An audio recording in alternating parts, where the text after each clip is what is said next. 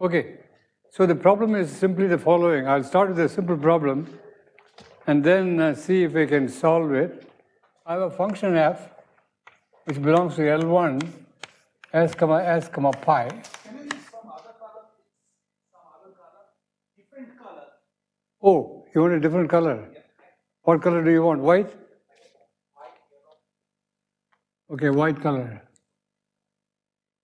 So f belongs to L1 of s comma script s comma pi, where s is a non-empty set, script s is a sigma algebra, and pi is a probability measure. Okay? F belongs to L1 means the integral of f of x, pi dx is finite. Problem. Oh, pi a probability measure. Problem. Estimate lambda equal to integral of f of x pi dx over s. It's a very simple problem. And you know the solution to that problem. One of them is, of course, split the sample space into a number of sets and compute in each in each set a value and approximate it, blah, blah, blah. But that's not what we want to do. What would you do if you went to Indian Statistical Institute? ISI would teach you how to generate a sample and then take the average of the sample. So one simple procedure is the following. Generate x1, x2, xn, random variables, IID, or V, distribution pi. Then for the average, f of xi, I equal to 1 to n, 1 over n, call that lambda n hat. And now we know so many laws of large numbers.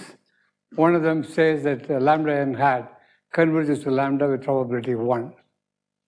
Can you write a little bigger? Yeah, you bet. How is that? WP1, is that okay? Is that all right? Okay, with probability 1. And then, of course, you know also that if you happen to have the second moment,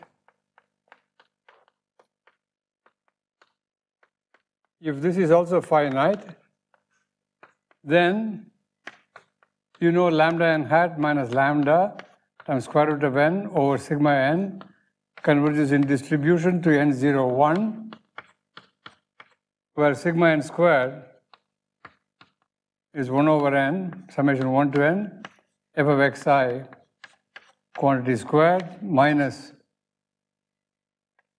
lambda n squared.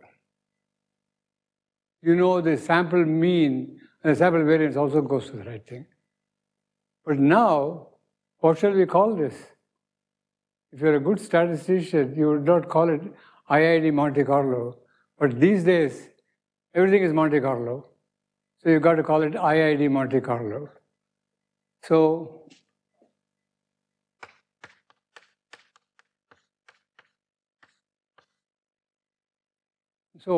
MC stands for Monte Carlo, sampling procedure. Now, you can generalize that to various other MCs, Markov chain MC. What's Markov chain MC? You are given this measure pi, so all you have to do is to generate a Markov chain for which a certain ergodic theorem holds. How do I generate such a Markov chain? Well, physicists did that long ago. In 1953, already did that. You know, the great Metropolis, Rosenblatt, Teller and Teller. In Journal of Chemical Physics in 1953, they had a measure sitting on a finite set. And then they they wanted to compute some averages. And they said, wait a minute, we can do that using Markov chains. And that's how it started. And then it lay buried in the Journal of Chemical Physics for nearly 50 years. And statisticians rediscovered it in 1990. And then they just jumped on it and said, wait a minute, here is a method that we can all use. Except the big problem is the following. They didn't understand it. They used it for Bayesian calculations. Now, what is Bayesian calculation? You have a probability measure, and you assume that it comes from a family of probability measures. You put a probability distribution on that space, and then you do this estimation, blah, blah, blah. Except the problem is this. Many of the statisticians don't have any clue as to posterior distributions. And they would input posterior distributions which are not proper. So for example, they would assume that the distribution is normal. Normal is a parameter mu, mean, and a variance sigma squared. So let's assume sigma squared is known. Mu, they will postulate that mu has a prior distribution. This is a Lebesgue measure. And for heaven's sake, Lebesgue measure is not a probability measure. Lebesgue measure on the real line is not a probability measure. So the posterior distribution is improper. This is a problem with statisticians. They incorporate very beautiful methods, but they don't understand that you have to verify some conditions. So that is what is called MCMC. The first MC stands for Markov chain, the second MC for Monte Carlo. IID Monte Carlo, MCMC. Well, the MCMC procedure, oh, wait a minute. So here, if f squared pi dx is known to be finite, then you know that this converges in distribution to normal, and hence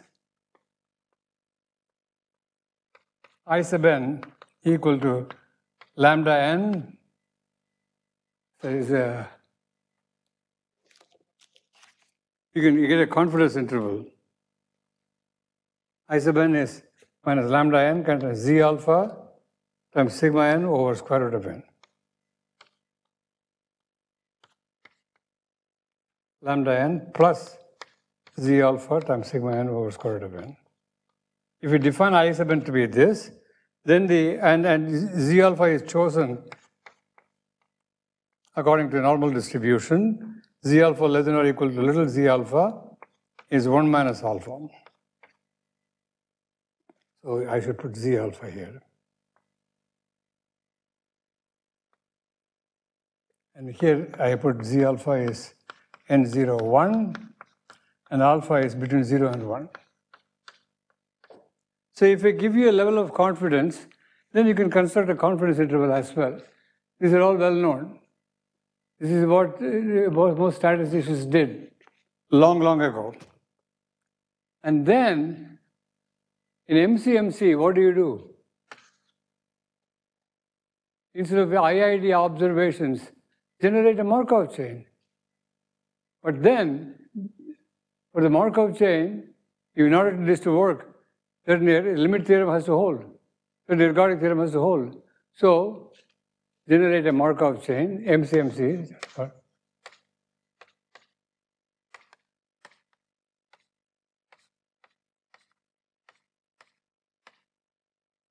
But what kind of a Markov chain?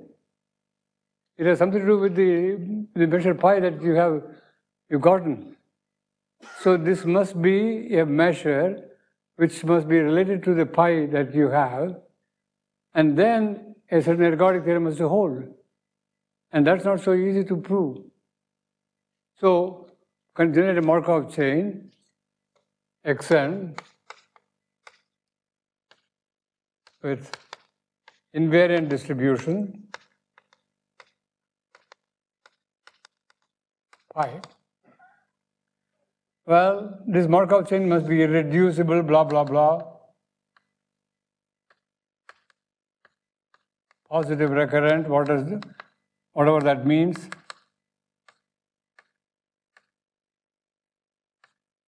And has an invariant measure pi. Well, that's not enough. You want to prove that summation 1 over n, summation 1 to n f of xj converges to that. That's not so easy to prove. So try to prove that. For the IID case, Kolmogorov already did it for us. If Kolmogorov didn't do that, then you can always appeal to the ergodic theorem of Birkhoff, and the ergodic theorem of Birkhoff will give it to you. You have to measure preserving transformation, and that will do the job. But then, this generating a Markov chain, irreducible and positive recurrent, you have to understand what those things mean. What does irreducibility mean? Any place, you can go to any other place. Well, if the state space is not finite or countable, what do you mean by irreducibility? That's a good question. That's an open question. And you have to specify that carefully. And then you have to make sure that the measure is appropriately irreducible, as an invariant measure, blah, blah, blah. All of these things. So, nothing is free in this world. Everything has to have some control. And in the literature, they use this for posterior distributions. The only problem is that the posterior distributions have to do with the proper prior. But they don't use proper priors. Most statisticians use priors which are terrible. For example, if it is normally distributed with mean mu, then mu itself is Lebesgue measure. Lebesgue measure is not a proper measure. So how do you do that? So you have a problem with that. So there are lots of problems. And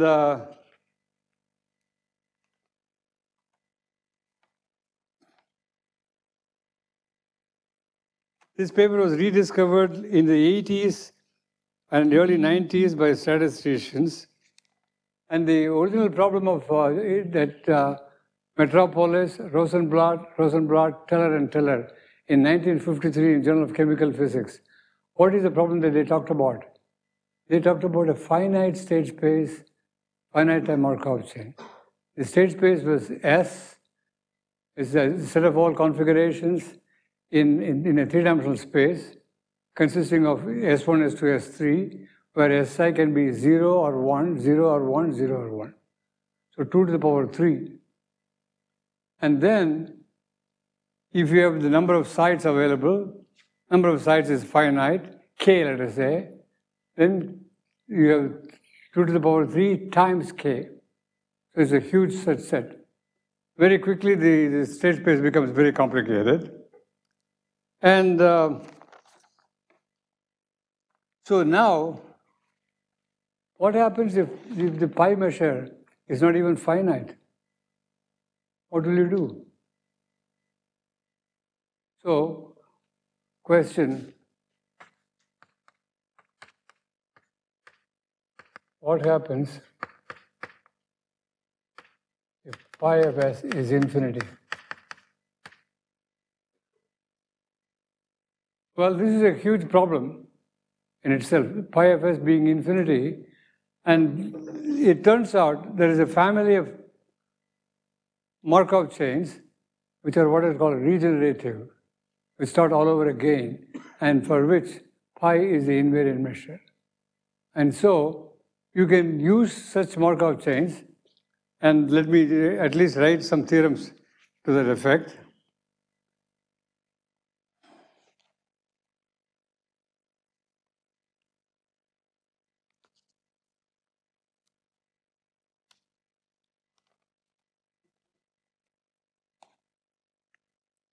So here is one theorem.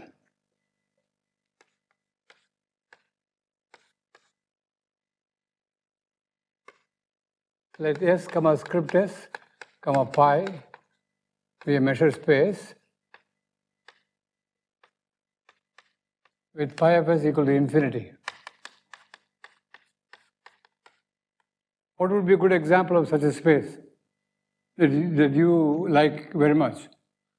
Take Lebesgue measure. That will do it. And then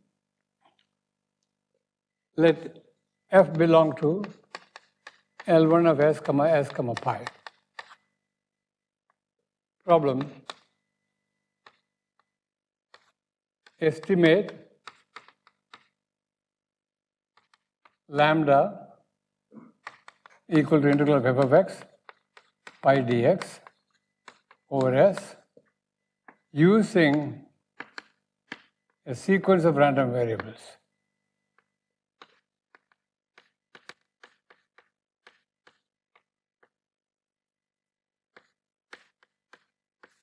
So that's the problem. And so here's a theorem. Let xn be delayed regenerative. That means I can ignore the first part and then it starts all over again. So let xn be delayed regenerative.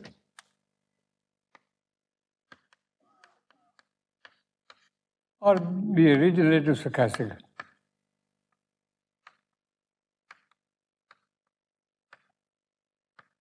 What does that mean? What does a regenerative sequence mean?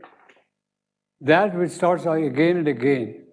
So for example, equal to xn, n less than t1 plus t2 plus, n greater than or equal to t1 plus t2 plus tj minus 1 less than or equal to n less than t1 plus t2 plus tj. And then tj minus 1.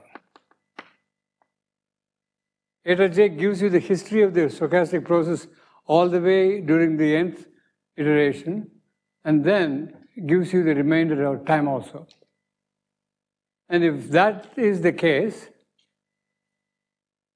and then you can verify if eta j or IID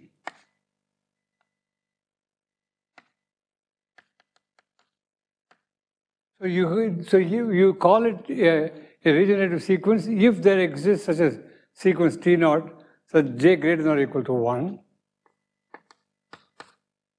is IID. So what would be a good example of a sequence of which is regenerative Markov chain? A simple symmetric random walk would do the job, for example. Or any ordinary Markov chain which is irreducible and recurrent. So if the state space is a countable state space, that will work. Or if the state space happens to be uncountably infinite, then what should you do? So there are some problems involved in it. So IID, let pi of a be equal to expectation of T1 to T2 IA of xj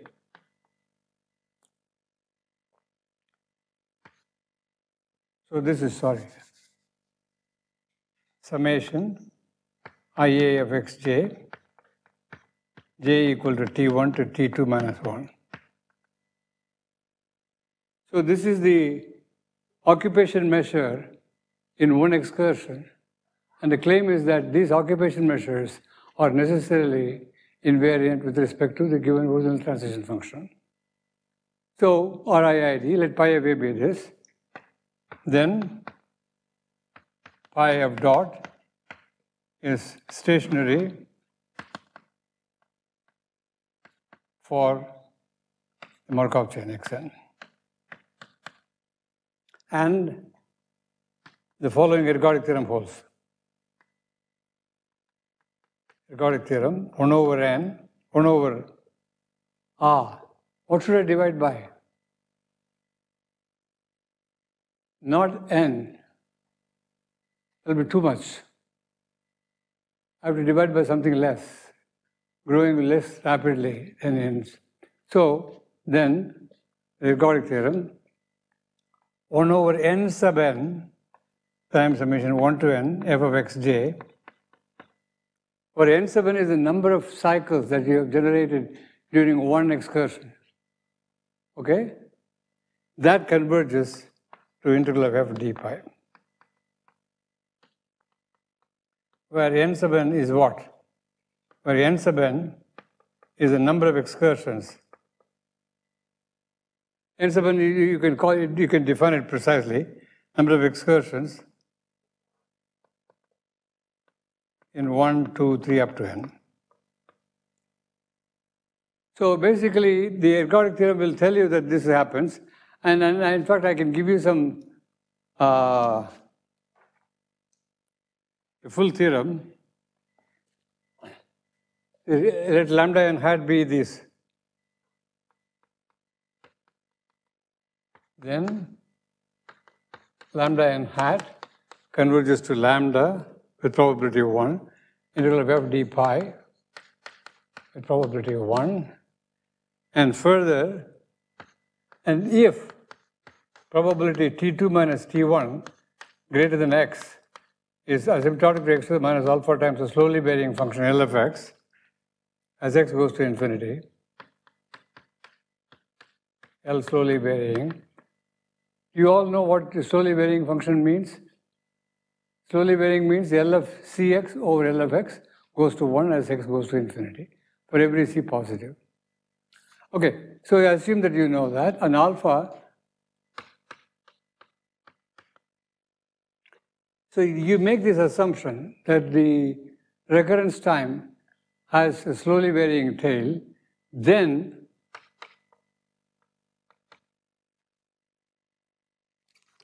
this result holds.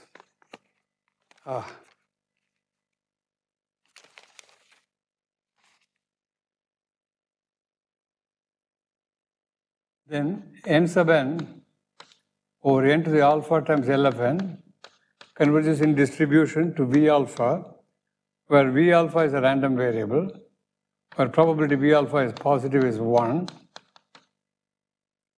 and the expected value of S times V alpha is equal to exponential of minus S to the power alpha times gamma of the gamma function, 1 minus alpha. Alpha is between 0 and 1. Oh, so gamma of 1 minus alpha is well defined. And further,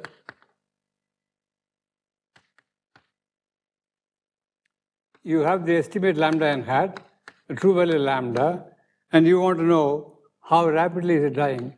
It's dying at a random rate, square root over n sub n, divided by sigma sub n, converges to normal 0, 1, and lambda n hat minus lambda over sigma n times square root of n to the alpha over L of n converges to q, where q, this is complicated. Q is distributed according to, Q is like Brownian motion evaluated V alpha, where B is SBM.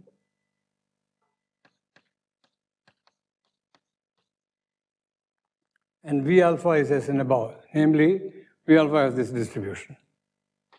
And V alpha is independent of Brownian motion with this distribution. Okay, this is not easy to prove. Let's assume that you know you believe that my word for it, that it's a provable theorem. But it's not easy to prove. But then the proof of it depends on a very famous theorem of Paul Levy and Kiyoshi Ito, Levy-Ito decomposition, and it was proved by a person called Kasahara from Japan in 1984. So it depends on this, the proof uses Paul Levy and Kiyoshi Ito decomposition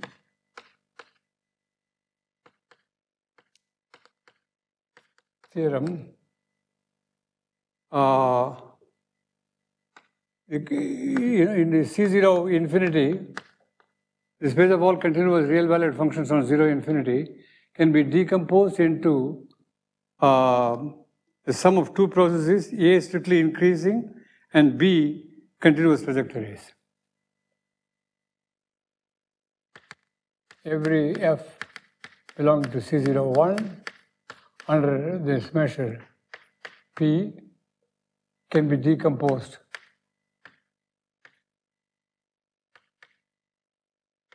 into A plus B, where A is strictly non-negative, increasing sample pulse, and B has continuous trajectories. And this is due to Kasahara, 1984.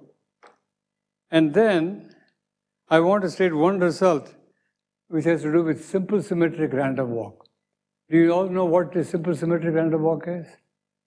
Simple symmetric random walk is sitting on the integers, and you go one step to the right or one step to the left with probability 1/2 each.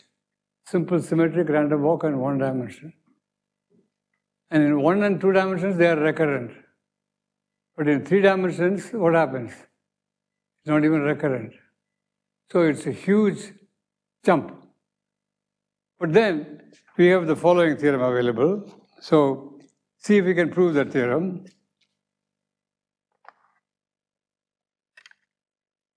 What's the time now? Okay.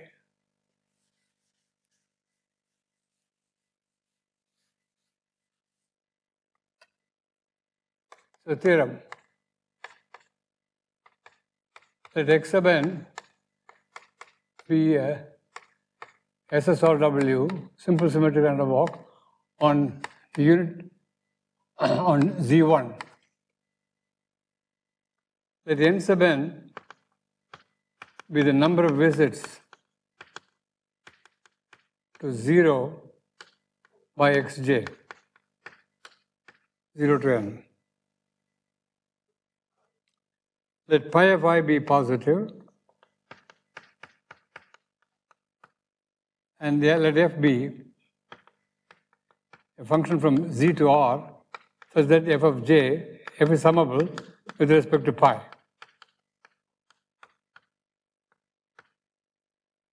Then, so you have to have this hypothesis on f of j times pi j. Pi is arbitrary. All that we want is that pi be non-negative and then this hold. Then lambda n hat, which is equal to sum of f of xj, j equal to 0 to n. Remember, f of xj is random. J equals 0 to n, and then pi of xj divided by n sub n. That's my definition of lambda sub n. That converges to lambda, which is equal to, by definition, f of j, pi j, over all j, with probability 1.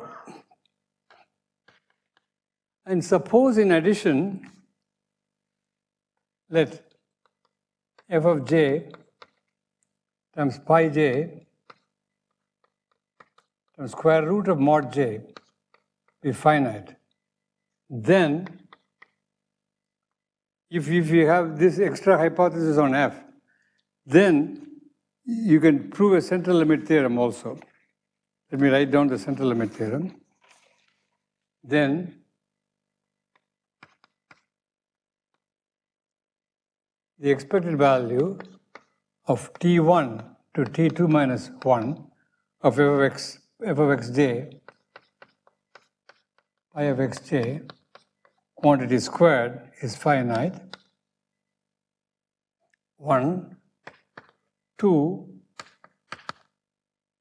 square root of n sub n, some lambda n hat minus lambda, divided by sigma, converges in distribution to normal 0, 1. And 3, this is 2, 3 is the following. Lambda n minus lambda does not decay like square root of n. It decays like n to the power 1/4. So that's a new thing, n to the power 1/4 divided by sigma converges to Brownian motion evaluated at v of 1/2 by v of 1/2, where B and V are independent.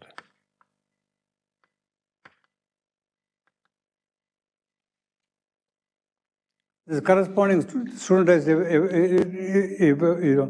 version also valid. The studentized version will be what? Will be the same thing as the unstudentized version, but you will replace everything by estimates from the sample. All right, so I will conclude my talk with stating some results due to Kalyanpur. He was a great mathematician, and he was a principal of, he was the director of the Indian Statistical Institute, and also Herbert Robbins at Columbia University. There's a Robbins-Kalyanpur result on Brownian motion. And let me state that result for you. It's all Brownian motion on 1 dimensions and 2 dimensions. Why is there no result on Brownian motion on 3 dimensions? Because Brownian motion in 3 dimensions is not recurrent. As simple as that. So you already know that the simple symmetric random walk in 3 dimensions is not recurrent. It goes away. So Brownian motion in 3 dimensions is not a very convenient thing to work with. Let me state the result of Kalyanpur and Robbins, and I will stop with that.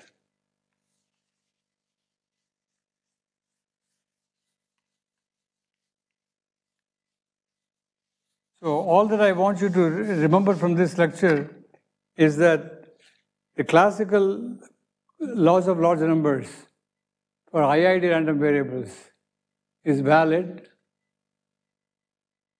Then it's also valid for, you can relax it a little bit, but not too much. Then you're in trouble if you relax it too much. So let me give you the result of Kalyanpur and Robbins.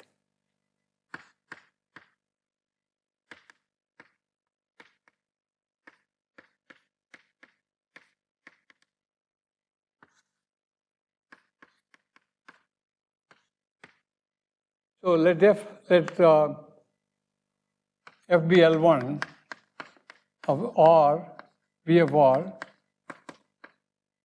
and M is Lebesgue measure. So I give you a function on the real line, which is Lebesgue integrable and Lebesgue measurable, blah, blah, blah. And the question is, now, what happens to 0 to t, f of b of u, du? B is Brownian motion. Brownian motion is eminently continuous. So f of b of u is very, very, very well defined. And so this quantity is well defined. Question, what is the rate at which it's going to 0? Or is it dying? Is it dying at all? And Kalyanpur and Robbins proved long ago in the proceedings of the National Academy of Sciences in the United States in 1952 or something like that, as early as that. So they showed the following. What do you think should be the rate at which it's going to go to some limit? Not 1 over t. 1 over t is what would happen if you had ergodic theorem available. But ergodic theorem is not available. It's 1 over square root of t.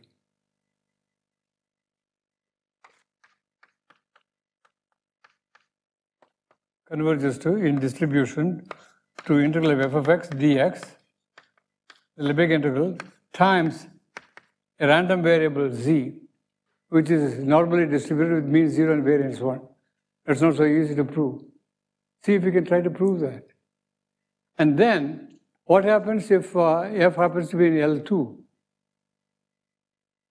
What should I divide by? So, this is the result 1.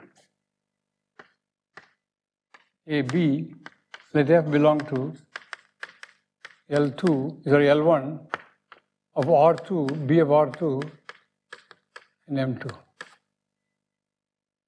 Look at the same quantity. Then 0 to t, f of B of u du. What is this going to die like? This is going to die. 1 over log t. That's what the very famous result of Robbins and Kalyanpur, 1 over log t. So it's decaying at the rate of log t. Not so easy to prove. But see if we can prove that, and if we cannot prove that, go back to Proceedings of the National Academy of Sciences, and you will find that article. It's a beautiful article by Robbins and Kalyanpur. This converges in distribution to minus infinity plus infinity, f of x dx, times a random variable. Find out what the random variable is. I don't want to write it down. Find out what the random variable is. So, that's it. That's all I have to tell you. This is a result due to Kalyanpur and Robbins. By the way, this is Kalyanpur's thesis result. He went to the US in the 50s and was hovering around Columbia University, and and Robbins accepted him, but then he gave him this problem, and Kalyanpur had to work on this problem. And Kalyanpur solved it. Imagine how many of you can solve it. Anyway, that's it.